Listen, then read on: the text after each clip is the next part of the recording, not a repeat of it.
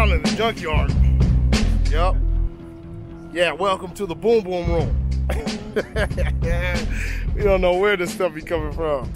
All right, what's up, y'all? Kicking it with the Junkyard Dog on junkyarddogs.com. So we are in the junkyard once again at You Pick Parts, and we are about to do a really tight junkyard mod. Another one of those junkyard mods that I absolutely love to do.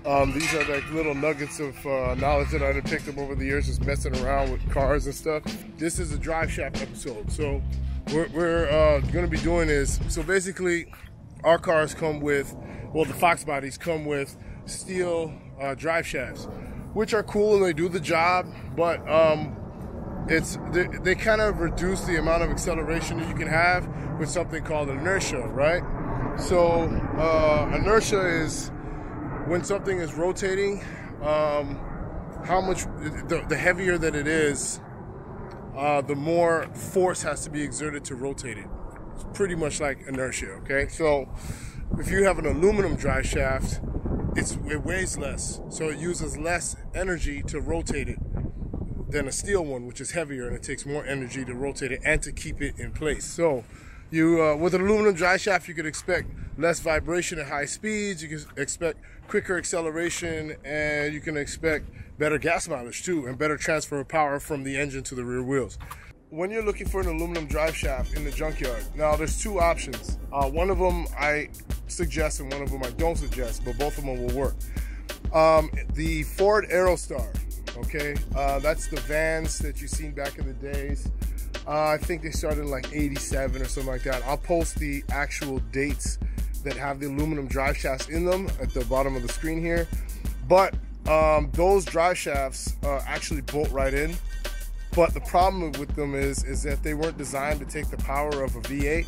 So it can handle like a stock V8, and that's iffy at best. I would say a stock automatic V8. Because I had a buddy who had an Aerostar aluminum drive shaft in his stick shift 5.0 with bolt-ons, and he damaged it. He destroyed it. It broke in half and it whipped up and hit the floor, and it could have hurt him really badly. So I don't suggest using that, but that is a swap that is direct, okay? So you can maybe use it as a guide as to how long you want to cut an aluminum drive shaft or whatnot, or use the yoke or U-joints, whatever, okay? Now, the next place, and this is where I do suggest because it's thicker and stronger, is the Crown Vic. Now, the Crown Vics have aluminum drive shafts, and the good thing about them is they very rarely get damaged in the junkyard. Why? Crown Victorias, especially the police Interceptors, were designed to where the drive shaft is up inside of the tunnel, the little trans tunnel. So when the forklift comes to pick it up in the yard, it doesn't damage it. So you can get a really good aluminum drive shaft out of a Crown Vic in the yard and not have much problems at all with it, okay? So we have two Crown Vics here. We have this one, which is older, and then we have this one here. So when you're looking for the Crown Vics, you're not gonna get it from this one here. This one has a steel, still has a steel drive shaft. That's not what you want. So this is the newer style. This is the one that most of the police Interceptors were.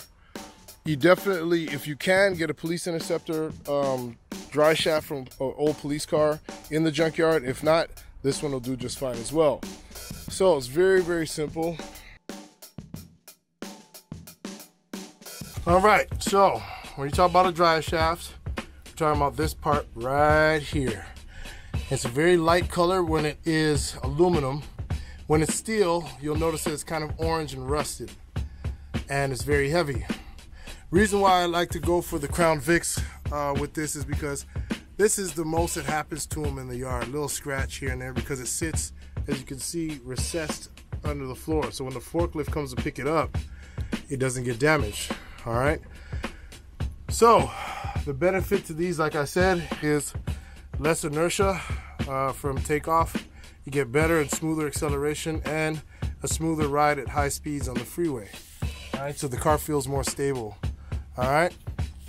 So very, very simple to remove. 4 12.12 millimeter bolts. So it's 1, 2, 3, and there's one up top here, 4. All right. You remove those 4 bolts, and literally it'll drop down and you just slide it out. Now be careful when you're taking it out to not hit yourself in the face. And also that some fluid sometimes comes out of the rear of the transmission depending on what angle the car is on. So just be careful of that so you don't get it all over you. But it's real easy. It's a real easy thing to take out. So here's the thing. If you put it in neutral, it's going to want to spin, right? This one's not in neutral because I couldn't get the gear to engage or the gear the shifter to move. So you're going to use a pry bar or a screwdriver if you do get it in neutral. And the reason why I like to get it in neutral is so that I can rotate and access the bolts as I, rotate it around. So what I'll do is I'll take the screwdriver here and I'll jam it in here like that. Okay, and then when I rotate it, it'll hit the floor. All right, and that's one way of doing it. If you have a helper, you could always just have him press down on the parking brake and then rotate and take a bolt loose and then have him release the parking brake and then rotate and repeat the process until you get all the bolts. So yeah, let's go ahead and get to it. Take the breaker bar because these are in a pretty tight. I can just loose it. Boom. Try to loosen all of them at once if I can. So we got them all loose. And now I'm gonna cheat. See, there it is.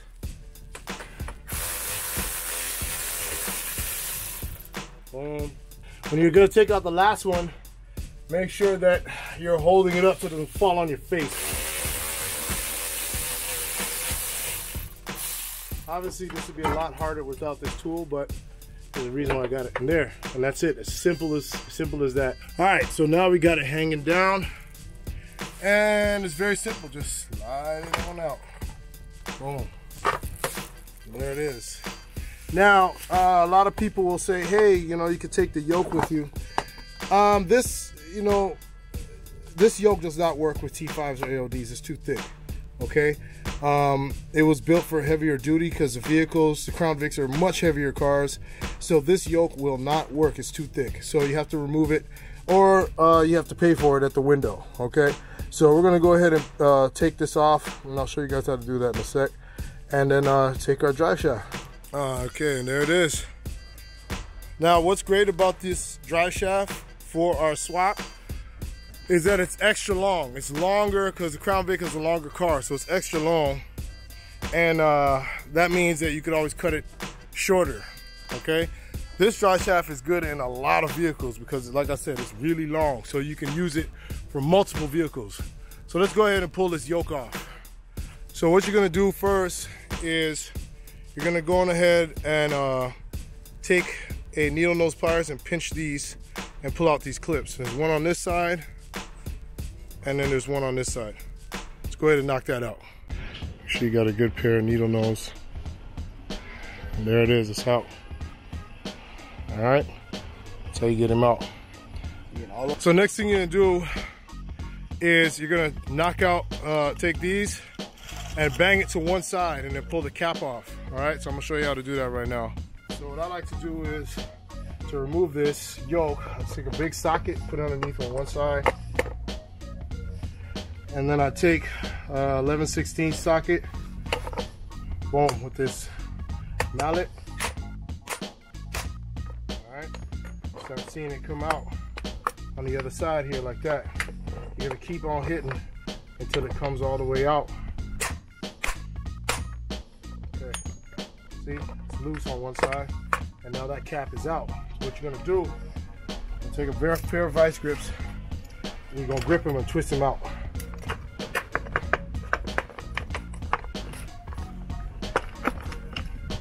Okay, that U-joint was toe up, rusted. Okay, and it just removes like that as you get one side off. Okay, like I said, this yoke is too thick to use with our AODs or T5s. It would be nice because it's heavier duty, but the outside diameter is too much. So that goes through the strap, and we pack up the tools, and we take the bounty. This is the bounty. All right, aluminum drive shaft acquired. But it's all good. Junkyard Doggin, woo! So what I did was, the suspension has to be compressed on the car in order to get the measurement for the drive shaft, because if it's not, you'll get an incorrect pinion angle. So I put the car on cinder block so I can still get underneath and measure it safely. All right, so let's get up under there and knock that out. Okay, so here's the back of the trans, and what we're measuring basically is from the face of this trans here to the face of the pinion flange on the back, and then we're gonna measure from the face here to the tip of this. So we're gonna see that measurement as well, okay? Also, as you can see right here, I'm gonna go to the back and show you guys. Yeah, it's a little dark under here. That's the pinion flange, so we're gonna measure to the face of this right here, all right? Now, usually you'd have to measure the diameter here as well, but I got them as a pair from the same car, so I don't have to do that measurement. So this is actually from the Interceptor as well, from the police Interceptor. It's got the bigger flange. So yeah, so let's go ahead and measure that. So basically, you take a regular tape measure, and you run it from here all the way up to the face of the back of the trans. Alrighty, so I am about to head over to Driveshaft Pro over here in Gardena, and I'm bringing the Police Interceptor drive shaft, and I'm bringing the Camaro drive shaft. So we're gonna remove the yoke from the Camaro drive shaft, and then have the Police Interceptor drive shaft shortened and balanced, and then put the yoke on that. Maybe add some new U-joints, and boom, we're in the game. All right, so let's head over there right now and see what's up.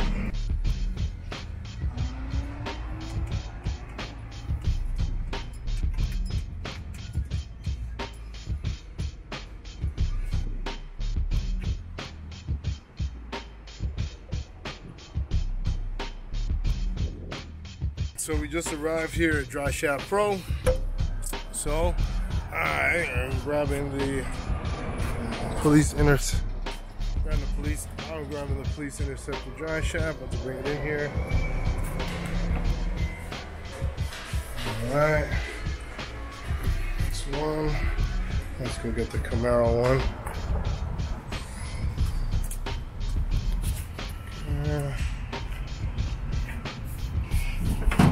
So all you gotta do at this point here is give them the measurements, and they do the rest. What's up, man? What up, Junkyard? How you doing, brother? All right. So, yo, we in the house with my man Sergio right here. So, what up? Hold on, brothers. Yeah, man, we out here. So check it out. So the deal is that we have the Chevy drive shaft that we have here. Unfortunately, I cannot use this yoke because it will affect the integrity of the drive shaft. So I thought I was gonna get away with something, but I am not. Not this time at least. So check it out. Yeah. All right. So this is the yoke from the 6-speed from the Chevy. I thought I was gonna be able to use, but the problem is that the width here is different than the width on this drive shaft. So it will kind of affect it in a negative way, and since we're twin supercharging, I don't really want to take that chance. So yeah, man. But my man said we can at least cut it and balance it and get another yoke and some U-joints, and we'll be good to go. All right. So we'll be back in a few days. All right.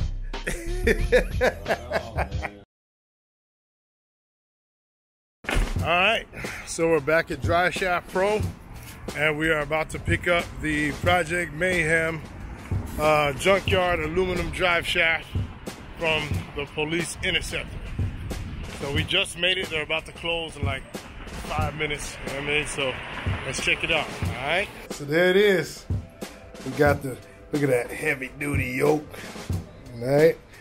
Look at the new U-joints in there, you see that? Ooh. Yeah, Got it all set up. Boom, we got a new U-joint back there. Ain't gonna break on us. All right.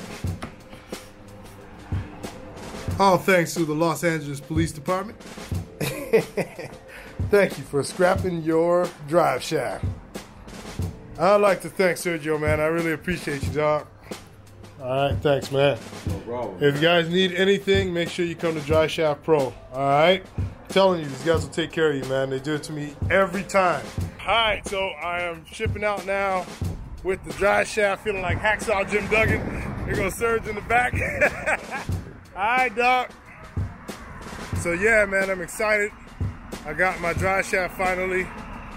So total with the yoke and the new U-joints, take home, I spent $270 bucks. That's with the yoke and the joints, the U-joints. All right.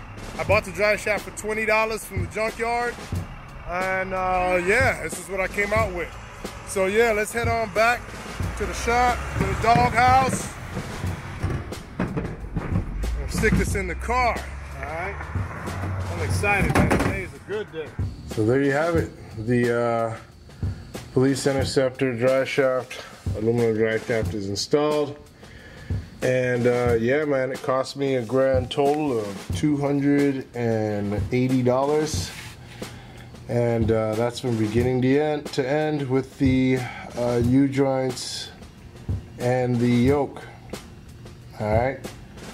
So make sure you go to Driveshaft Pro when it's time to lock down a Driveshaft. They do an excellent job, and I've never had a problem with them. So I hope you guys enjoyed the Driveshaft Junkyard Mod video. So if you're the kind of guy that this is the life that you lead, like me, I go to the junkyard, find stuff for my car all the time. That's what I do. Make sure you represent, man. Represent who you are, all right? So when I say that, I mean, check it out. I got some more hats. So we got round 3 of the JYD caps. So I'm gonna start with these two right here. This is the, I would guess you say alligator skin bill junkyard dog cap. This is a hip hop style cap, like the other, like round 2 was a hip hop style cap. This is a cork bill JYD cap with the jean print topper, another hip hop style cap.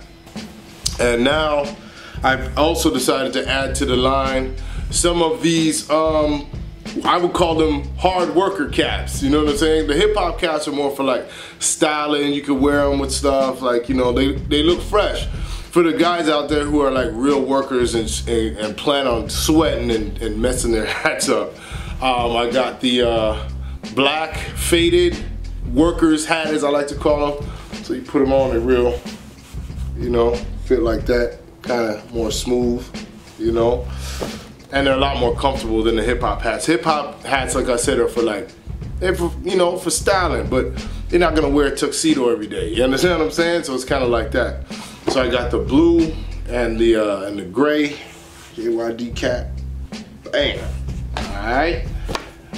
I like this one a lot. This is the blue and light gray. All right. It's a little bit, you know. And then, last but not least, the OG Junkyard Dogs cap. Orange and blue. That's what I wanted to do. I just wanted to get something that's a little bit more comfortable. They got straps at the back. This is something, like I said, that you can go to a junkyard, rock all day. If it gets dirty, throw it in the washing machine, who cares? You know what I mean? So, alright, so if you're interested, make sure that you go to junkyarddogs.com. Don't forget, the site is set up to help you guys turn parts into cash. So, hey, if you want to make some extra money, go ahead and post your parts, or you can go ahead and copycat, support the cause, alright? So until next time, man, we out here, Junkyard Doggin. Woo!